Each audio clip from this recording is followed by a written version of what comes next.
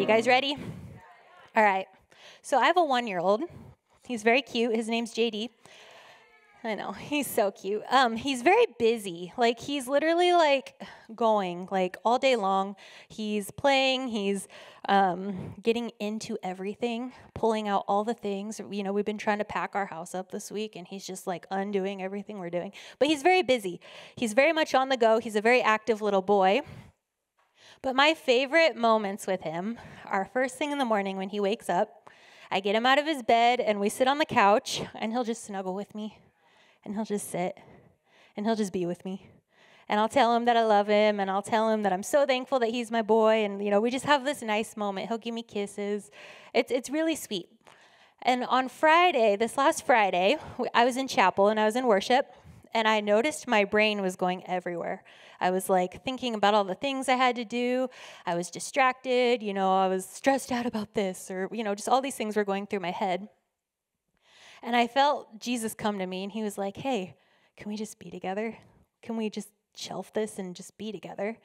And I realized in that moment that I was very much like in my life on my own. Like, you know what I mean? Like, just like, okay, how am I going to do this? I need to figure this out. And it was very much me just kind of doing my life.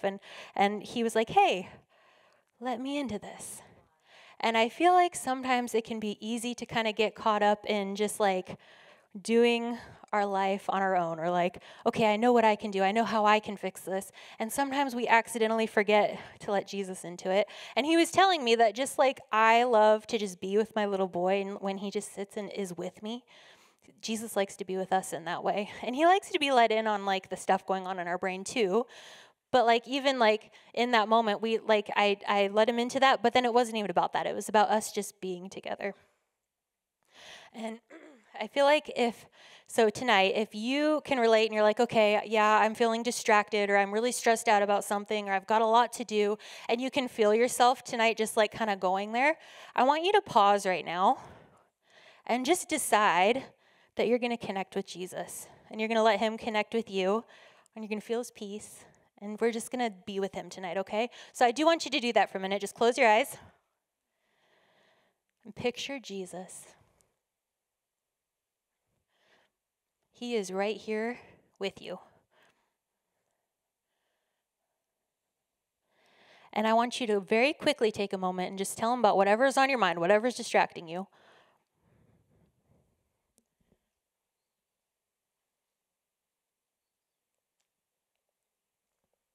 But then I want you to let him just in. Let him talk to you. Let him bring you peace. Let him just hold you.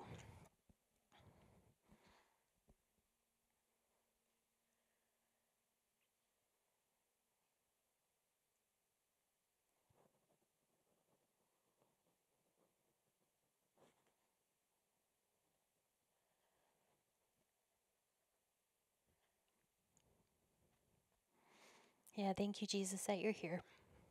We choose to keep our eyes on you, to focus on what you have for us tonight, to speak to our hearts. Yeah, and then just you can open your eyes now, but just keep that with, like, stay connected with him. Okay, he's here, and he wants to be connected, and he wants to speak to us. All right, so we're going to start in Matthew chapter 7, verse 15.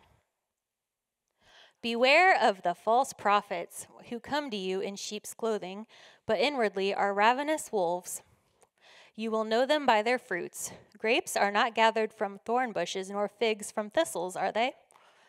So every good tree bears good fruit, but the bad tree bears bad fruit. A good tree cannot produce bad fruit, nor can a bad tree produce good fruit. Every tree that does not bear good fruit is cut down and thrown into the fire. So then, you will know them by their fruits. Not everyone who says to me, Lord, Lord, will enter the kingdom of heaven, but he who does the will of my Father who is in heaven will enter. Many will say to me on that day, Lord, Lord, did we not prophesy in your name, and in your name cast out demons, and in your name perform many miracles? And then I will declare to them, I never knew you. Depart from me, you who practice lawlessness. There's a lot in that, right? So first he's talking about bearing good fruit, and if you don't bear good fruit, you get cut off and thrown into the fire. And then he goes over to, many will say to me, didn't we do these things? And he says, I never knew you. And I've read both of those verses a bunch of times, and I'm sure you guys have too, but I've never really thought of them together. I've always thought of it as the verses about, branches and bearing good fruit, and then there's those verses about those people that, said, didn't we do these things? And he says, I didn't know you. But the other day when I was reading it, I realized it was all the same conversation. That all was happening, that was all in one spot, right? And it got me thinking, if I was to say, I cast out demons and I heal the sick, you'd be like, that's awesome. That is so cool, right? That's cool. But Jesus is saying, yeah, but I didn't know those people. And I realized that when it comes to the fruit in our lives, I think sometimes we think about it as those actions, like casting out demons and healing the sick. But he's saying, no, I didn't know you. And the fruit of our life has to come from a place of knowing him. It's not just the outward actions, but it's knowing him and having him in our lives and doing our life with him. Yeah. So having a relationship with him is very important, right? And I think what happens sometimes is it's very obvious when we didn't know Jesus, and then we do know Jesus, right? It's black and white. I was a sinner and now I know Jesus, right? And I think sometimes what we really got to be on guard for is the part where we know Jesus, that we have to continue getting to know him and continue getting to know him and keep going after that. Because the truth is, we could spend our entire lives getting to know Jesus and still not know everything there is to know about Jesus. There's always more. And I really feel like we need to be on guard with getting complacent with that. Because when we get complacent with that, we start to do things out of our own strength and out of our own power. And then the enemy has a little door to get in and just start, planting little seeds for not so great fruit. We're going to read another verse. It's a classic, Galatians chapter 5, verse 22 through 23.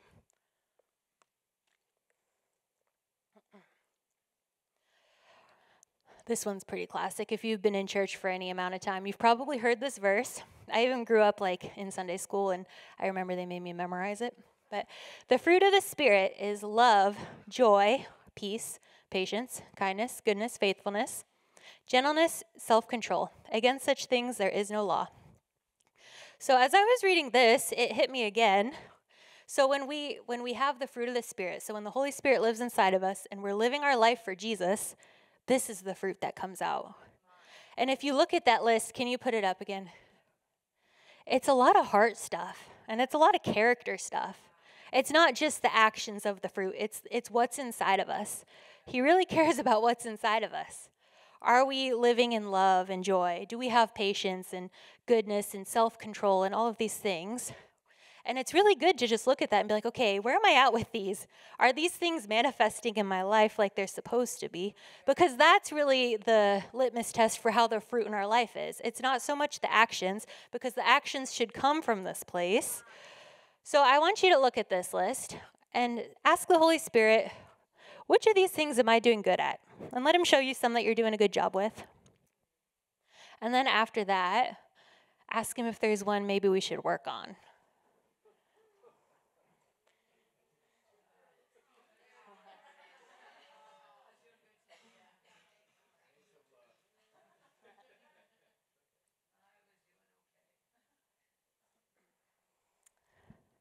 We have to remain in Jesus, because when we do that, these things do naturally come out. They do naturally flow from us. The good fruit naturally flows, and the bad fruit will naturally go down, right?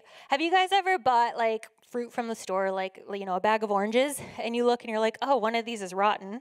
And then the next day you go to get an orange and you're like, oh no, 3 of these are rotten now. And it's because that one bad orange was in there. Or have you gone to the store, found a bad orange, taken it out, and then the rest of the fruit didn't get rotten? Do you know what I'm talking about? And it's the same with our lives. If we have any fruit in our life that isn't good, it eventually spreads to the other areas of our life. And we have to be very on guard for this. And I do think that the enemy can be really sneaky, and he can kind of slowly kind of just trickle some of this stuff in, and we almost forget to be on guard for it if we're not on guard for it. And a few things came to mind, and I'm going to kind of go over them, but it's not just these things. So if anything else comes to mind while I'm speaking, feel free to allow the Holy Spirit to show you whatever he wants to. But something that we really need to be on guard for is offense. The enemy loves to just sprinkle offense in there. And we don't even really think about it sometimes, because maybe the person that offended us was actually wrong, and maybe they shouldn't have done that. But like, what's our heart after that? Because if we choose to walk in offense, then we are going to eventually keep people over here, and we're not going to let people very close. And the truth is, God created us to be close to people. He created us to do our Christianity with people and to do our life with people. And so if we're choosing to just, this offense isn't that big of a deal. I'm just going to keep these people here, and they offended me, and if I let them close, they'll probably hurt me or whatever. But if we stay in that place, eventually we're an island of our own. And none of us were made to be an island of our own. And an island of your own doesn't produce good fruit. And the truth is, if you're separating from people, you're also separating from God. Because God created us to be with people. It's just the way he made it. So we need to have people in our life. And if you find that you're somebody that walks in offense, let's deal with that, because we don't want to live our life like that. It makes us miserable. The next one that came to mind was unforgiveness, which kind of goes hand in hand, right? And I've kind of been thinking about this topic a lot lately. I think when we talk about forgiveness, and it is a topic we talk about a lot because it's vital in Christianity, forgiveness, and to be forgiven and to forgive. Jesus says, forgive and you shall be forgiven. Don't forgive and you won't be forgiven. It's a big deal. And I think, though, when we talk about this topic, we tend to think about the big things, the big offenses, the big pain in our life, the things that defined us, or the time we were abandoned. And I think we really got to be on guard for the little things that we're not forgiving, because any unforgiveness doesn't produce good fruit in our life. I was talking to someone a while ago, and they had something happen where they were they got really hurt, and it was a while ago by now though, and they were like, yeah, I forgave, but this pain is going to last me at least 2 more years. I was like, what? If you have that attitude, then yeah, it will last you 2 more years. And so I was like, yeah, I don't know if you have forgiven. Maybe go back to the Lord on that one, because that doesn't sound like forgiveness, because that's not, God didn't create us to just be in pain for 2 more years. That's not how he created it to be, and that doesn't produce anything good. When we choose to walk in unforgiveness, we're literally in this prison cell where it's mentally we're stuck, emotionally we're stuck, and we're just it's very hard to move forward with that. And so, I think it's the offense and the unforgiveness go hand in hand. If you're offended, you usually aren't forgiving. And so it's just really important that we check our heart with that. And how are we responding to people? What are we doing when someone hurts our feelings? What is our response when somebody just treats us unfairly? The next one I thought of is pride. And honestly, what pride is insecurity. If somebody's, puffing themselves up and trying to prove that they're the best, really they're insecure, because true confidence comes from a place of humility. Confidence doesn't come from pride. It looks confident on the outside, but if you look closely, it's usually the person just trying to prove who they are, right? And there's a lot of verses in the Bible that say that God doesn't like pride. And so if you notice that you struggle with insecurity, and then it's worth dealing with, right? Because it causes us to feel like we have to promote ourselves. Our words. This one's tough. If you want to know what's going on in your heart, take a little recall what you've said the last 24 hours. Was it positive? Was it negative? Did you gossip? Did you have a bad attitude? Did you spread it? What's going on in our heart definitely comes out with our words. So if you're curious what's going on in your heart, think about what you've been talking about. And sometimes we use the excuse, that was my safe person, I told them. But you got to look at your heart, right? You do. You got to look at your heart. Why am I saying this? What's my intention with this? And then the last thing on my list is fear. And this one hits me because we live in a world that is just so focused on fear, and so like it just tells us that we have to be afraid and we have to be worried, and if we're not, we're being irresponsible, or oh gosh, I need to be worried about my kids, or I need to, all this stuff. And it's like it's very easy to get caught up in that. But the truth is, if we are living in fear, we are not trusting Jesus. Because you can't do both. You can't live in fear and trust Jesus. It doesn't work like that. And if you're not trusting Jesus, that's not going to produce very good fruit in our lives. And so we really have to watch out for that one. And that's one that I'm constantly getting convicted of, because I'll catch myself worrying or like, oh, I need to figure this out. And it's like, yeah, but I need to trust Jesus. And then maybe you thought of more as I was talking, but those are just the ones that came to mind for me tonight. But I don't want this to be something where it's like, oh no, I relate to some of that stuff on that list. Darn it. I don't want it to be like that. I want it to be, oh, I relate to some of that on that list. I need to go to Jesus. I need to connect with him. I need to do this with him, because that is the answer. We can't get out of this stuff on our own. We need Jesus. And so I want you to close your eyes. And if the piano player could come up.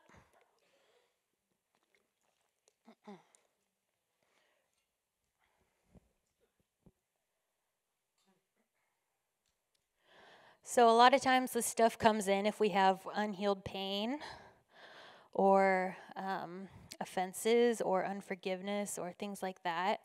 And I just really feel like Jesus wants us to meet us there tonight. And he wants to bring healing. And I also just want you to be willing to allow him to show you what's going on. Sometimes it can be hard to let him show us, because it's like, it's kind of vulnerable. And sometimes it's not very cute. I remember one time I was just in I had a week where I was just being negative, and like he pointed it out to me, and I remember my instinct was, I don't want to think about that. I'm not being negative. What are you talking about? And it was like I had this choice, like, okay, am I going to look at this and look at what's not so cute in my life, or am I going to just avoid it and let this moment pass? And I want us to go after him and allow him to speak to us. And allow him to show us what he wants to show us. And maybe he'll show you something that I didn't even talk about tonight. And that's okay. I have one more verse I'm going to read with your eyes closed. This is Jesus talking. He's talking to his disciples, but he's also talking to us. It's John 15. He says, I am the true vine, and my Father is the vine dresser. Every branch in me that does not bear fruit, he takes away. And every branch that bears fruit, he prunes it, so that it may bear more fruit. You are already clean because of the words I have spoken to you. Abide in me, and I in you. As the branch cannot bear fruit of itself unless it abides in the vine, so neither can you unless you abide in me. I am the vine, you are the branches. He who abides in me, and I in him, he bears much fruit, for apart from me you can do nothing. If anyone does not abide in me, he is thrown away as a branch and dries up, and they gather them and cast them into the fire, and they are burned. If you abide in me, and my words abide in you, ask whatever you wish, and it will be done for you. My Father is glorified by this, that you bear much fruit, and so prove to be my disciples. Lord Jesus, would you just show us if there's anything in our hearts that we need to look at? If there's any areas where any type of seed of bad fruit has been sprinkled, Jesus, would you show us? We don't want that. And Jesus, if any of us have grown complacent or not gone after you as hard as we should be, Jesus, would you forgive us? We're sorry.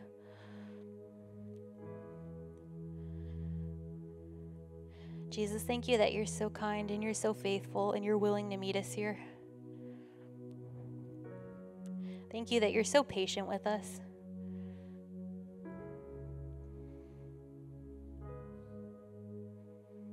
Yeah, so Holy Spirit, would you just show us whatever you want to show us?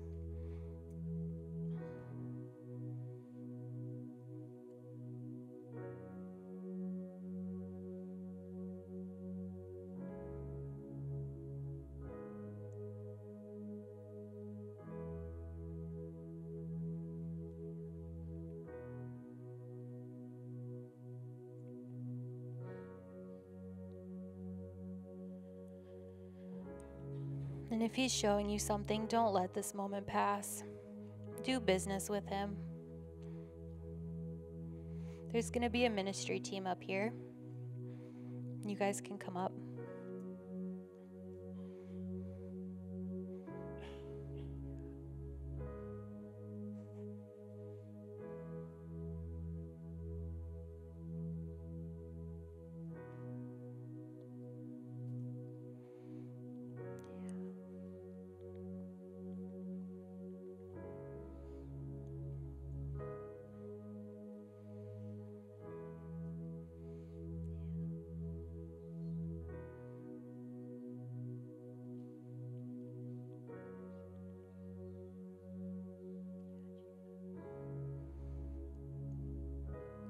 Yeah, Jesus, thank you for loving us.